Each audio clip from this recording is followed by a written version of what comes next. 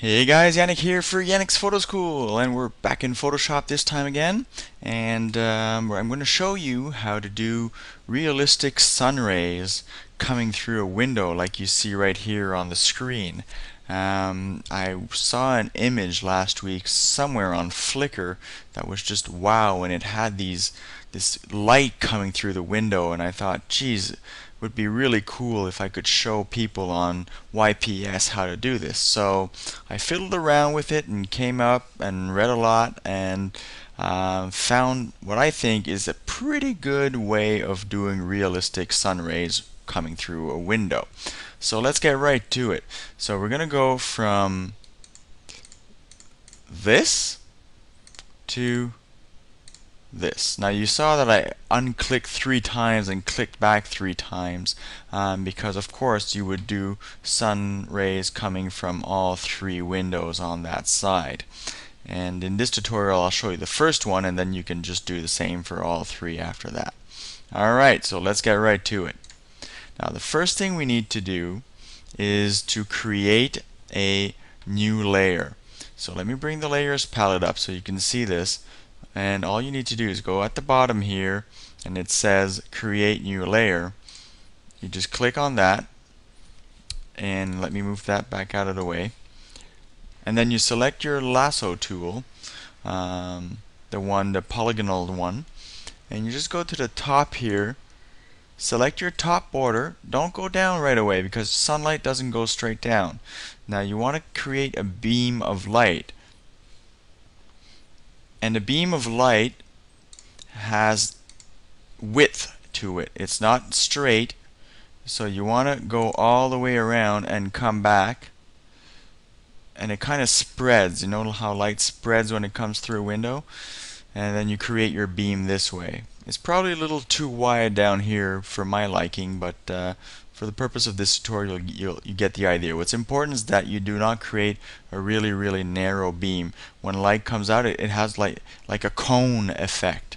Alright, so that's what you want to try and create, as realistic as possible by knowing the principles of light.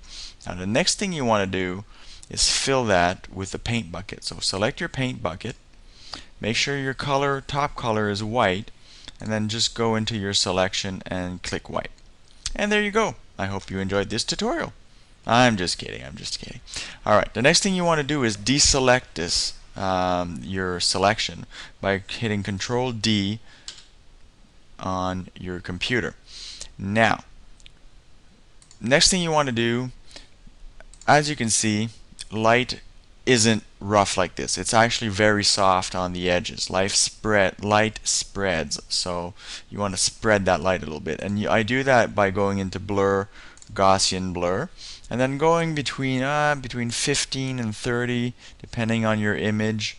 And this one, I think around 25 looks good. Yeah, I like that. Perfect. Now, of course, we're getting there, but we're not there yet. Now, light isn't solid. It's not opaque. It's actually translucent. So what we want to do now is bring the opacity of this layer down to our desired liking. And I think around 25% looks pretty darn good for this image. Alright, let me move that out of the way. Now, of course, another principle of light is that it doesn't shine equally all the way to the bottom here. It actually fades. The strength of the light fades as it goes down. So we want to fade that a little bit. And we do that, bring the layers palette back up again. And what we're going to do is create a layer mask by clicking on this little icon here. So let me just click on that, and you can see that a mask appears here, and you got to make sure that it's white. Alright? And then the next thing you want to do is get your gradient tool and make sure up here in the tools palette you select black to transparent, and then moving this out of the way a little bit from the bottom, make sure you get a nice long line too, and try to keep part of that angle you got in there. And there you go. So a little bit lighter here, darker there, because this is closer to the window, and this is a pretty cool effect. And that's how you would do this. And again, I would replicate this on the other two windows to create depth. This is a 3D image, so there's light coming through all three of those windows. So that's really important if you want to make this image as realistic as possible. Now, another twist that you can do that I played around with that would look good, but it's not really part of the tutorial, would be to add a little warmth to this image. Now, make sure that right now it's a grayscale image. I took that from my archives, and for some reason I grayscaled it. Make sure it's in RGB mode. No, do not flatten. We want to put an adjustment layer in here. So we want to create a color balance adjustment layer. So we'll do that. And then what we want to do, let me bring that adjustment layer palette up here.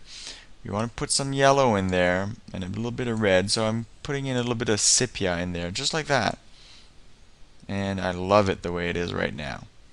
So there you go. That could be a little bonus.